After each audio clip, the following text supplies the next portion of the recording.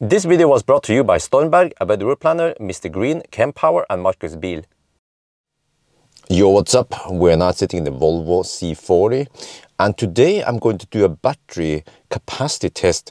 So this was something I should have done when I already did the range test, but so let me explain a little bit. When I do my range test, I will usually also measure the battery capacity by charging the car to 100% and then driving it slowly down to 0%, maybe 1-2% with the 90 kilometers per hour test. By doing that, I will measure the battery capacity and then I will use that number to estimate the 120 kilometers per hour test, which I don't do the full cycle. So it's simplified, but it's good enough. It might just be by a couple of percent off, which is no big deal. So if you're testing a car that has, let's say, 300-400 kilometers of range, I might be missing it by only a few kilometers, up to 5 kilometers. So that works fine. So I don't have to waste too much time measuring everything. But nowadays, when I test a new model, well, it's not a new model, it's just a new variant of an existing model. Let's say this one, the C40, uses the exact same battery as Polestar 2 long range or the Volvo XC40. Then there's no really need to test the whole battery capacity. I've done it for a couple of cars. I think it was the ID3. Turns out that every time I test it, I get consistent result, the same amount of kilowatt hour with a little bit of variations, of course, but very small variation. We're talking about watt hours here. But I have indications that it could seem like this C40 might have more battery capacity than before, but I'm not sure because based on a charging session, it looks, but based on a charging session, the charger delivered more kilowatt hour to this battery versus the XC40 battery, but it could also be battery heater that was active in this session that was not active before. So that's why I'm not sure. So we're just going to test it. I will show you guys the way I'm thinking when we drive and all that. Yeah, I guess now you guys are kind of bored, so let's just start driving and I will explain more during the drive. And we just finished charging 10 minutes ago, so the battery should be in top state now, and also we see 15 degrees Celsius in the garage. And yeah, there shouldn't be any discharging now right after battery finished charging. So we're still plugged in, we're gonna unplug and then off we go. We are on the move now, getting close to Kløfta. So the plan is that I will drive north now towards, I don't know, maybe I just go to the same place I usually go to, Rudshøgda, and then drive a little bit back and forth and then go back to Alnabru. So I will check several things. One thing I will check is how linear the state of charge scale is. So I've seen many cars have not linear scale, so we can check this one. So we will do it by checking now at, we can do it at 10%, sorry, at 90%, 80% or whatever, or you don't have to be that frequent, but just for fun, I'm just going to check and see how it goes. So we have to wait for 90% first.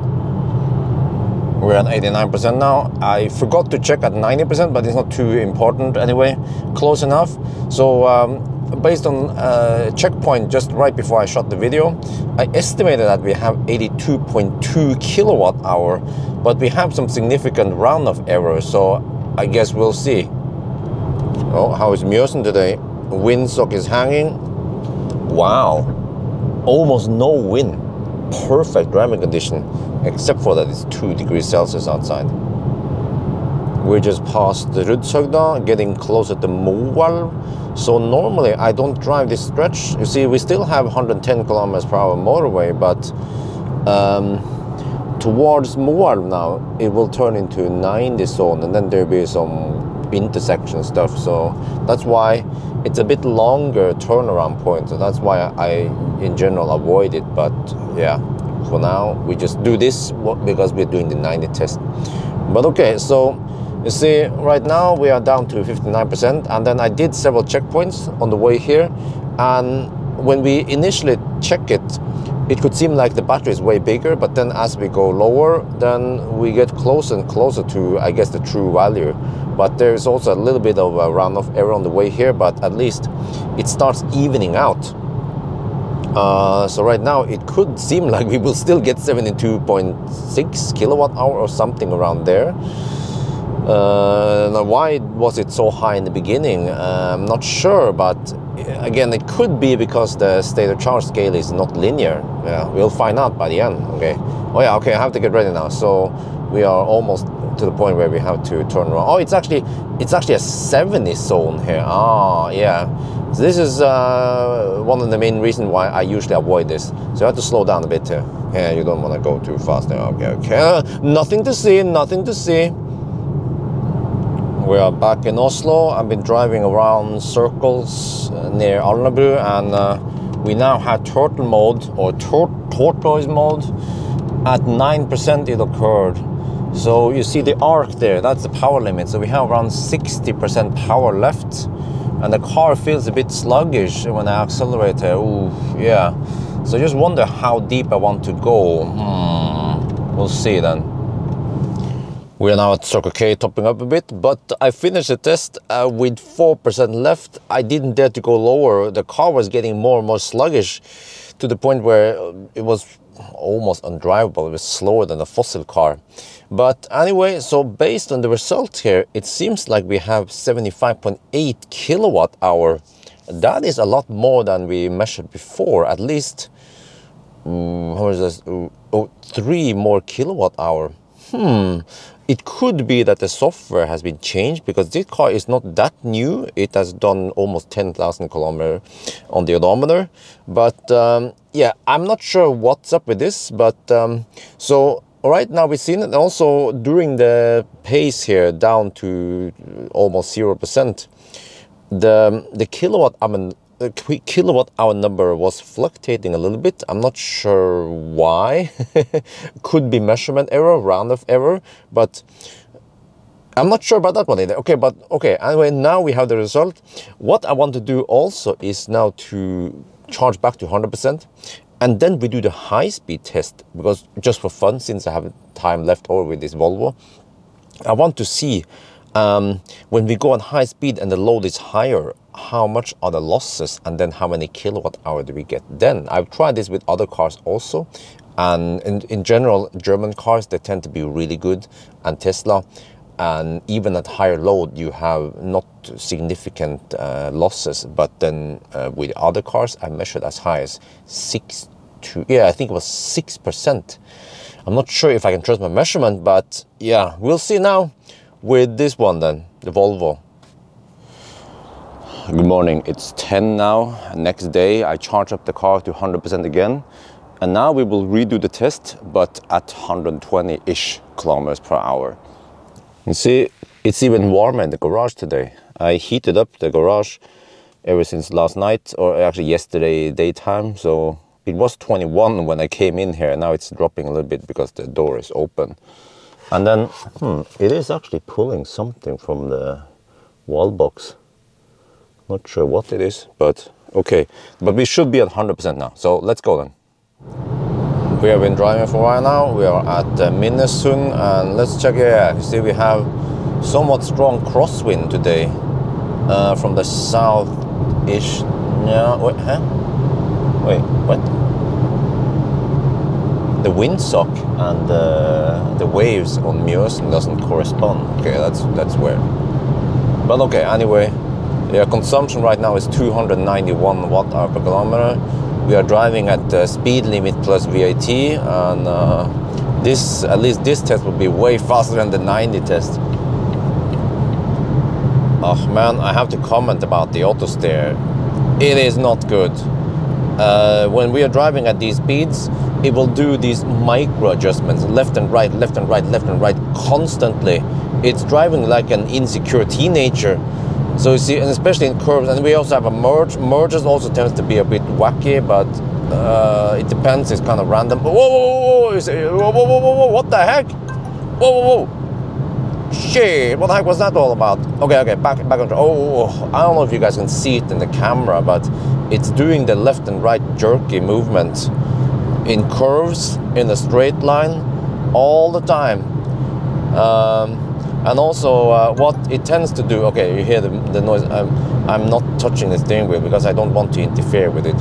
What the car tends to do is that in left curve, it will many times hug the middle here, or if you just happen to stay on the left lane, it will actually hug this one like this. Many times, like, oh shit, cringe. And then when we take a right curve, it tends to also hug the right side, but it's random and it doesn't happen always on the same curve.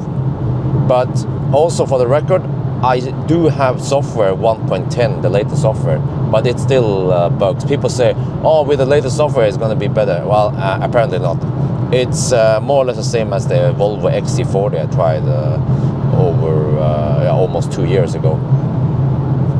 We're done with the test now. I had to block out the sun here, so it looks kind of weird. But anyway, yes, it actually improves acoustics a little bit because we have less echo. So we're now at Mer Charger in it's called Kløfta, Burger King. But okay, so if you look at the result this time, you see that during the discharge session, we also had a bit of a fluctuating values in the beginning. And then towards the end, it seems to be more and more stable, and then it seems that the number will be more accurate. That's also what happened in the 90 test. And this time we managed to get 75.2 kilowatt hour versus 75.8 with a slower test. This is what I've seen over and over and over again. And that is actually only 0.8% loss, so slightly less than 1% loss. Or increased loss in the low speed versus high speed test. Very good, really. So this is on par with what I've seen in the German cars and also Tesla. They have very little loss. And can we trust these numbers? I believe so. I believe so. As long as you do like a full test like this, I think I had some ideas that maybe the Volvo XC40 I tested was a bit wacky or had a higher loss, but then I didn't actually do a proper test like I did now.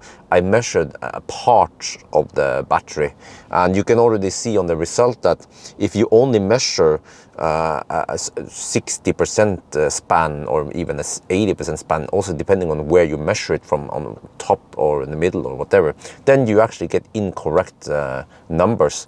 So this actually it means that when we did the I-Pace test, maybe we need to, the wireless charging on the I-Pace test, we should actually do, we should charge to 100% and then discharge it or something. We should measure the whole battery instead of just 20%.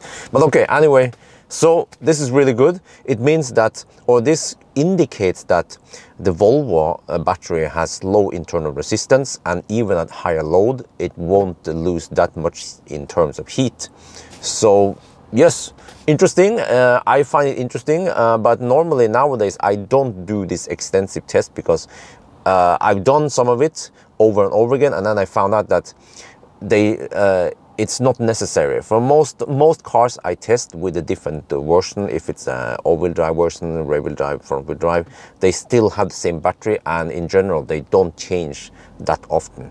So this is more like an exception, that it seems like the Volvo engineers, they open up more capacity on this battery.